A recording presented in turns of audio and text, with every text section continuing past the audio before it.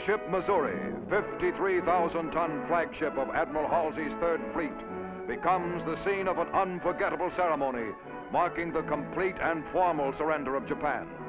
In the Bay of Tokyo itself, the United States destroyer Buchanan comes alongside, bringing representatives of the Allied powers to witness the final capitulation. General of the Army Douglas MacArthur, Supreme Allied Commander for the occupation of Japan, boards the Missouri. Fleet Admiral Nimitz, Pacific Fleet Commander, and Admiral Halsey welcome MacArthur and his Chief of Staff, General Sutherland, aboard. Admiral Nimitz escorts General MacArthur to the Missouri's Veranda deck, where the 20-minute ceremony is to take place. It is Sunday, September 2nd, 1945.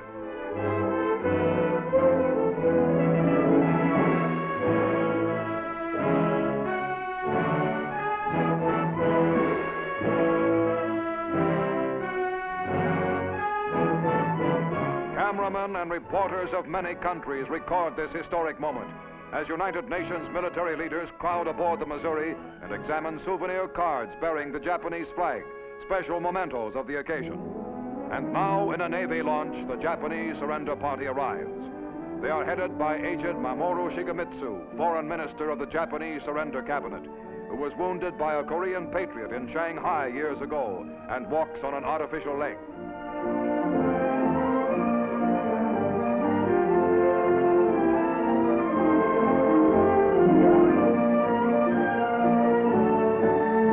The Japanese delegation lines up on the opposite side of the surrender table from the Allies. A war which had entered its 8th terrible year in China, which had raged for 3 years and 9 months for America and Britain, which was the brutal, costly eastern half of the most horrible worldwide war in human history, is now within minutes of ending for good. General MacArthur speaks. We are gathered here, representatives of the major warring powers, to conclude a solemn agreement whereby peace may be restored. The issues involving divergent ideals and ideologies have been determined on the battlefields of the world, and hence are not for our discussion or debate. The terms and conditions upon which surrender of the Japanese imperial forces is here to be given and accepted are contained in the instrument of surrender now before you. As Supreme Commander for the Allied Powers, I announce it my firm purpose, in the tradition of the countries I represent, to proceed in the discharge of my responsibilities with justice and tolerance, while taking all necessary dispositions to ensure that the terms of surrender are fully, promptly, and faithfully complied with. I now invite the representatives of the Emperor of Japan and the Japanese government and the Japanese Imperial General Headquarters to sign the instrument of surrender at the places indicated.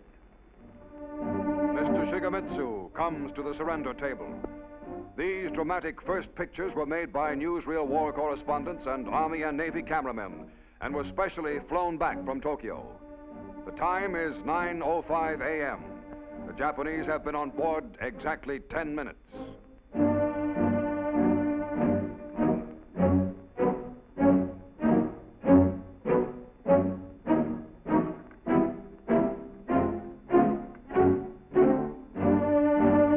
General Yoshijiro Umezo of the Imperial General Staff signs for the Japanese Army. The surrender documents by which Japan agrees to lay down arms completely and to obey all Allied orders issued by General MacArthur were printed by the Army on rare parchment found in a basement in ravaged Manila.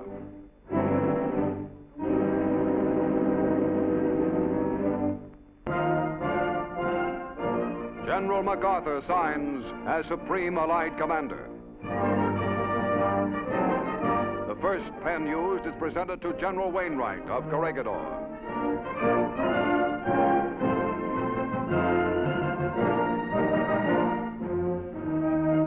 The second pen to British General Percival, commander at the surrender of Singapore.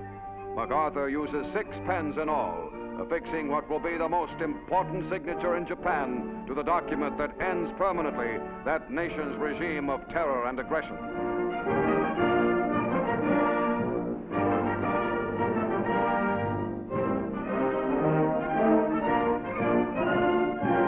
For the forces of the United States itself, Admiral Chester Nimitz signs. Behind Nimitz are the Third Fleet's Admiral Halsey and Admiral Sherman, famed amphibious commander.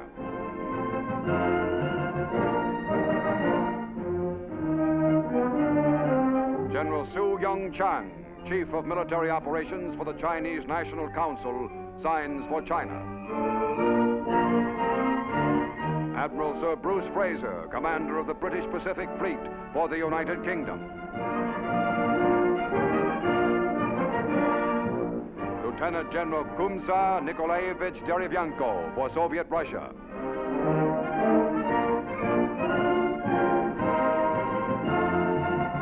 General Sir Thomas Blamey for Australia. Colonel Lawrence Moore Cosgrave for Canada. General Jacques Leclerc, hero of Africa and Paris, for France.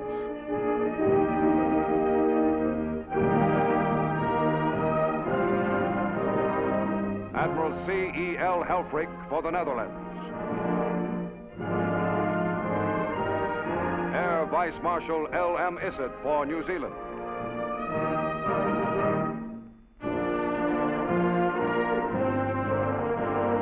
Concluding the brief history-making ceremony, General MacArthur expresses a wish. Let us pray that peace be now restored to the world, and that God will preserve it always. These proceedings are closed. Swarms of United States aircraft fly in formation overhead as the ceremony ends.